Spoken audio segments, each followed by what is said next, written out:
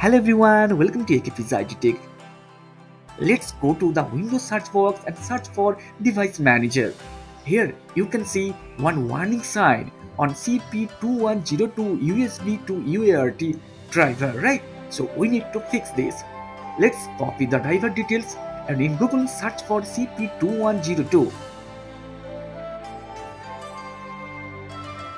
In the download option, just go to CP2106 Windows driver and save the file.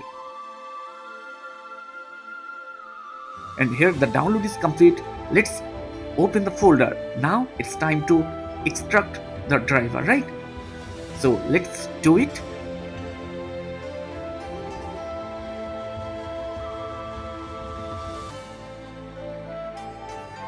Now here we have two options, one for 32-bit, another one for 64-bit architecture, right? So I'm going to select the 64-bit one. Let's install the driver. So in the left hand side you can see that Device Manager, and here the driver successfully installed. So no warning sign, right? And just note down the port number, it's COM6. Now you can see the uploading process started successfully, right? And the code is successfully uploaded in ESP32, and right now in the right hand side you can see the inbuilt LED is blinking. That's it. Thank you.